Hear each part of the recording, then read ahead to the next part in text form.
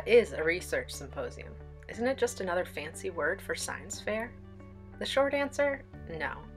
The word symposium actually means a conference or meeting to discuss a subject. At a Globe Student Research Symposium, students come together to share results from research investigations, which include data collected using Globe protocols and from the Globe database.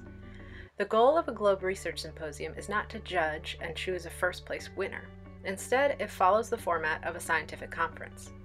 During the symposium, students share their ideas with professional scientists, learn from each other, receive feedback on their research, experience a STEM conference, and learn about STEM careers.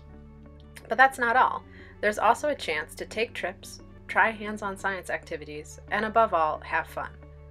Here's what some of the 2017 participants said about their experience at a Globe Student Research Symposium. The symposium really helped me realize what a real science conference is like.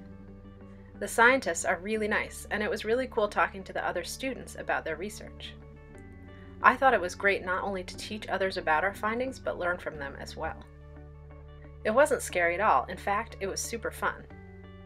Science is more about learning and expanding information rather than winning an award. Conferences are fun, and they're like having a conversation, and you get a lot of feedback. There is no need to be nervous because everyone is here to support one another as we all learn something new. Science is everywhere.